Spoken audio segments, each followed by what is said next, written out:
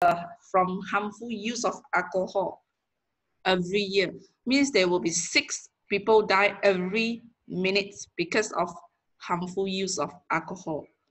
So this one, the percentage also very high, very dangerous, okay? So this is about the sugar. Okay.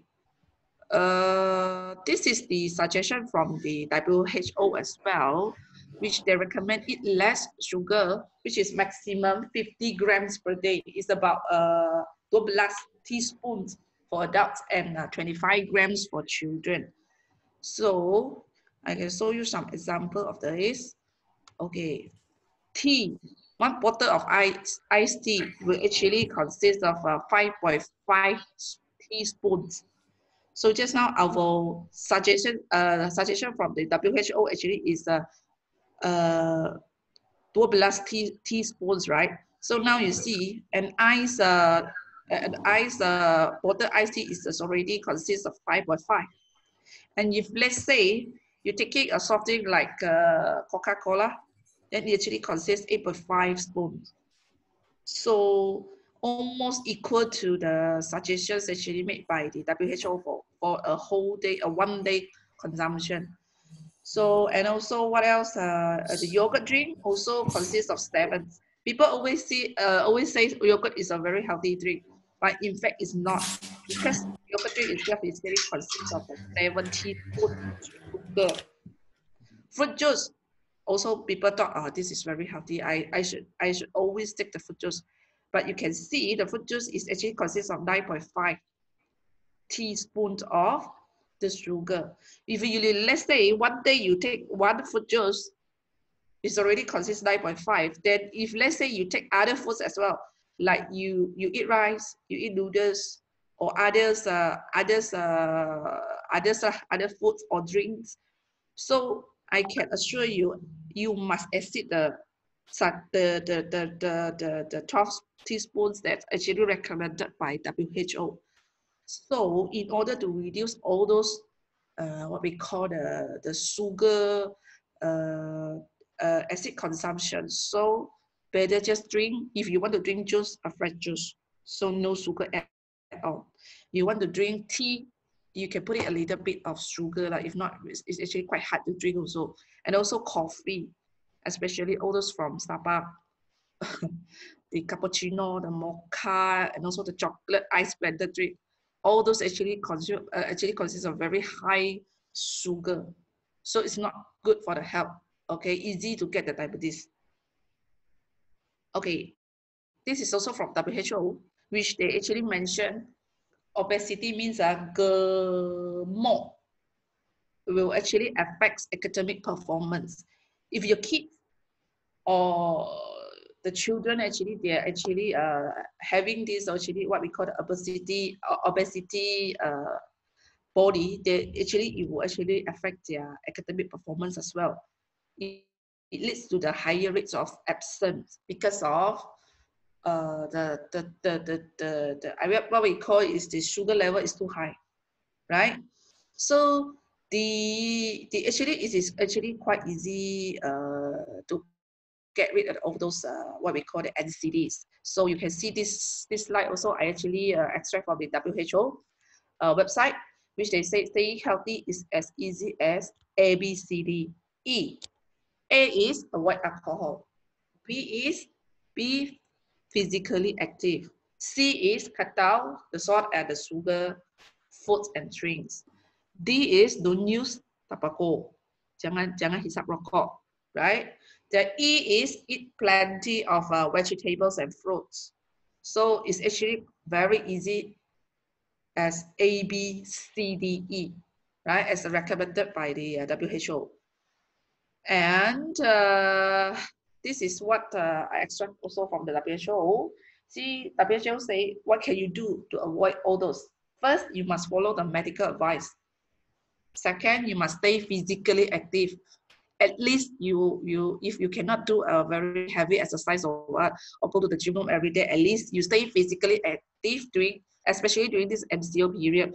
Maybe you can just do a very, just walking, do some exercise, a very what we call is a light exercise okay, that you can do at home. You can always check the YouTube or what, a lot of exercise, and also Facebook. I can saw from my Facebook as well. A lot of people sharing how to do exercise, what are the exercise actually you can do at home. And also get vaccinated, all right? Breastfeed for the mommy lah, okay, the delivered baby. So no smoking, okay? Don't use the don't take don't take the alcohol or the harmful use of alcohol, air pollution, and also consumption of the food and drinks with high fat, especially all the fast food like McDonald's, KFC, pizza.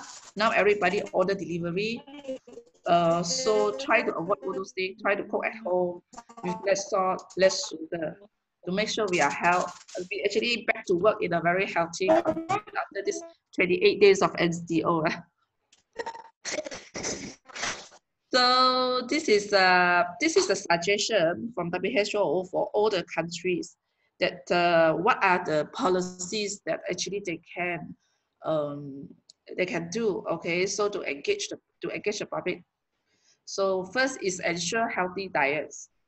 Second thing is to make a healthy risk clear.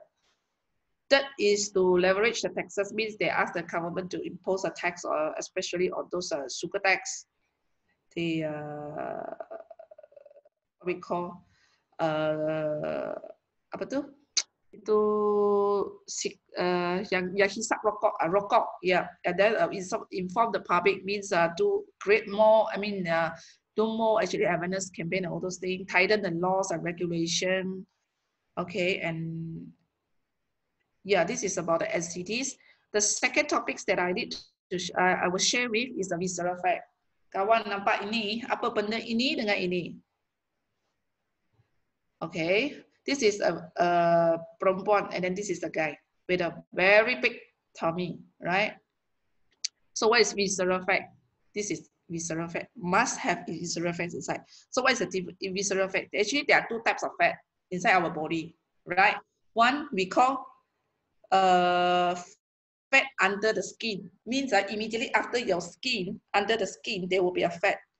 Okay, we call the skin fat. This is the soft, chili fat that you can grab with your fingers. And then the second type of visceral fats that you cannot see, you cannot feel.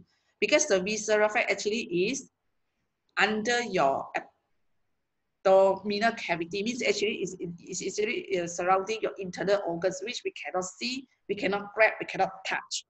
All right, this is what we call visceral fats. So this is the visceral fats. The example of visceral fats, you can see all the yellow, what we call the yellow fats, actually is a visceral fat.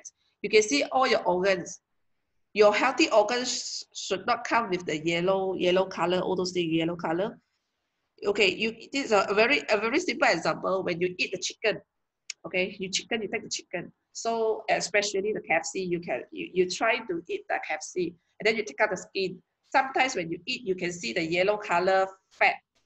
There is maybe in just a very small or what busy lah, all right. So that all actually is a visceral fat. We as a human, we also have the visceral fat, but we cannot see it unless doctor show you, or you can see all the visceral fat. Actually, it's very dangerous. You can also see the picture beside. This is actually a comparison between a healthy one and the one we actually full with visceral fat, right? So this is the food that we love to eat, but this is the food that actually full with unhealthy fat, and also will cause the visceral fat, right? So why is visceral fat so dangerous? Because visceral fat puts pressure on our organs like your heart, your kidneys, your liver, and make it harder for them to function. You can refer back to this slide just now. You see, all your organs actually, the visceral fat actually cover all your organs. Actually, you make it very hard to function. Okay. Visceral fat is closely linked to many life-threatening diseases such as cancer. And also visceral fat actually impacts hormonal function. which creates the snowball effect, having built up of visceral fats, make it more easy to, I cannot see my slide, make it more easy to get fats. So, okay, this is also another example, which is showing the healthy heart and the heart full with the visceral fat. You can see it's totally different.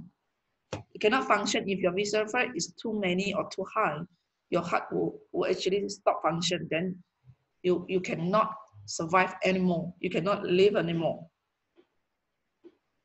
So how to reduce your visceral fats? First is your veggie. This is also a suggestion from some NGO. They actually say that you can add for 6 servings of veggies and 3 servings of fruits every day. Okay, drink more water. Okay, there's a calculation or the formula to see how much water actually you need to consume every day. Okay, the formula given by the NGO is actually you can divide your weight but in pounds by 2. Then that's the numbers of the water that your body needs. You can always check with the website, internet, Google. Then you can actually get this formula out. Then you can easily check, see what is the water level that you need every day. And then also do exercise. This exercise to burn fat, actually you don't need to do an extreme exercise. You just need to focus on moving your body in a way that it will burn your calories.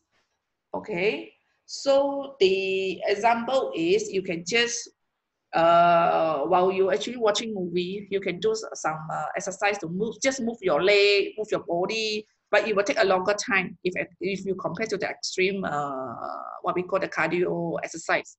This one just move your body around, like your neck, your hand. This is good enough. No need to go gym room. Okay, this is the fat percentage that also this one I extract from some NGO's website. You can see if a person with 35 or 40% of fat inside the body, then the body will look like this. Oh, sorry.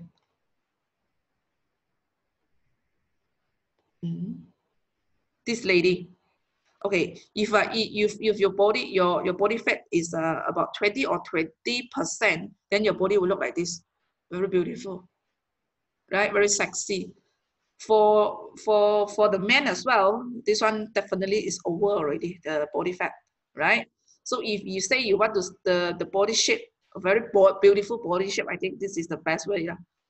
If your body fat actually is in range of 15%, right? This is just for reference only. If you aim for body shape like this and this, then you have to make sure your visceral fat actually reduce. How to reduce? As I show you just now, eat more veggie, drink more water, do more exercise. Okay. So the last one that I wanted to share is about the muscle loss.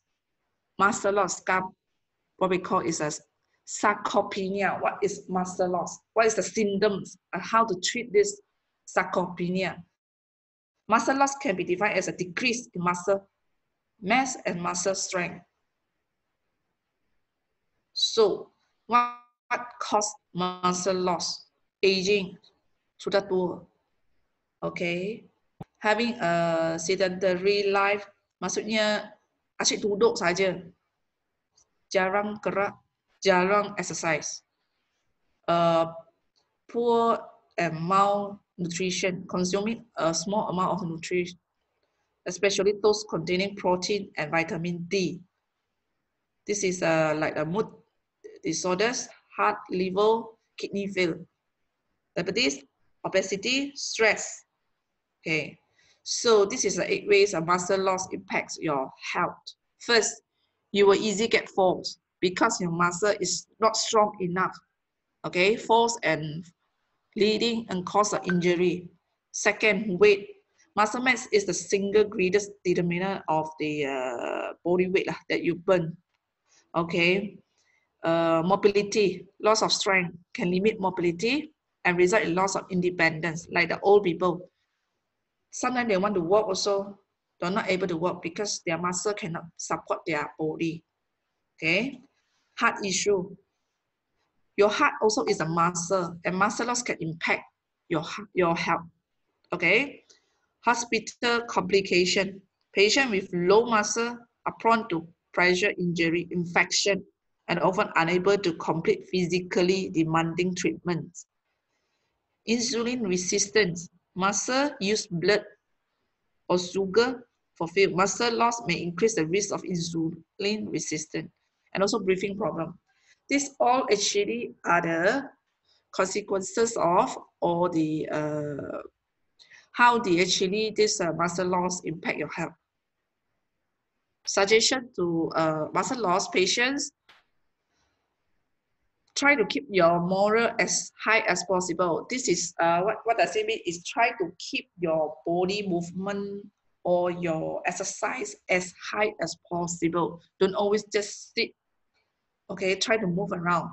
And you have to take care your consume foods that strengthen muscles such as banana, honey, and yogurt. Do not drink, do not smoke or drink alcohol, and also limit consumption caffeine like coffee lah. 1-2 cups a day, okay, but don't take more than that. And regulate your sleep. This is also very important to save your muscle. Okay, this is all my presentation today.